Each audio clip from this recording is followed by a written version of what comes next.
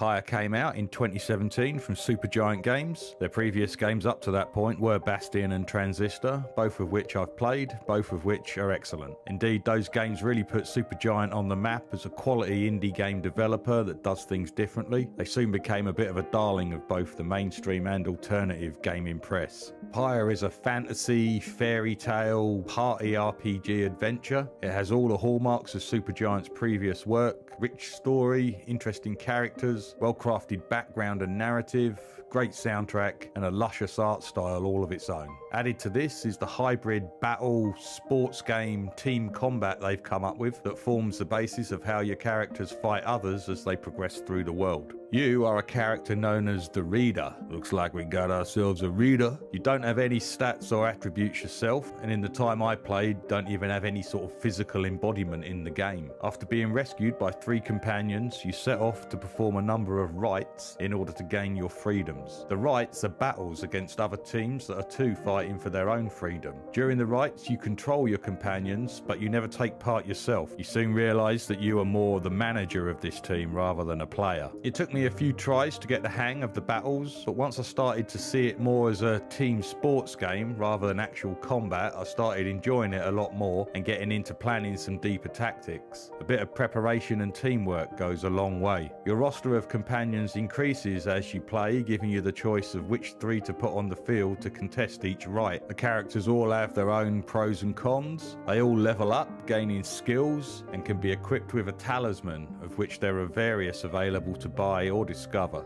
There's a fair bit of downtime between the rites as you traverse the environment in your little wagon. This element kind of reminded me of Banner Saga, where you do the same thing. This downtime is where the story and the narrative play out. Talking to companions, finding new ones, choosing the path to travel. It's a lot of reading, which you can fast skip through if you want, but this is where a lot of the game's charm and individuality lies, so I'd advise giving it at least a quick read. It's not Tolstoy or anything. Losing a rite isn't game over. The story continues regardless. Another way, the battles are more akin to a sports game than Mortal Kombat.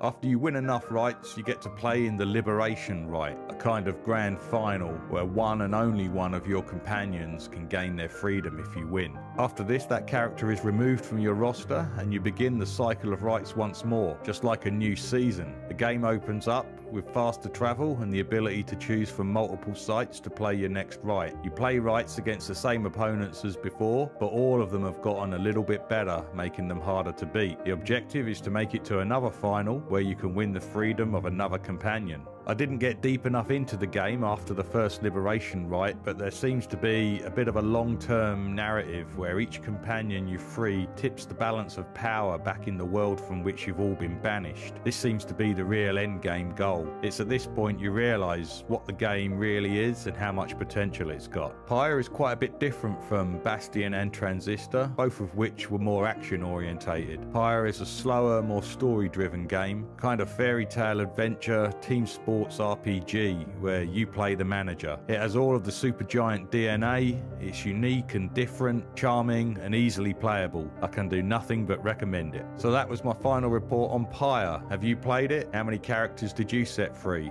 Let me know in the comments. Like and subscribe and join me on Monday for the live stream of the next game Supergiant released, Hades. Then again on Sunday for the final report. I've been Man vs Pixels. Thanks for watching.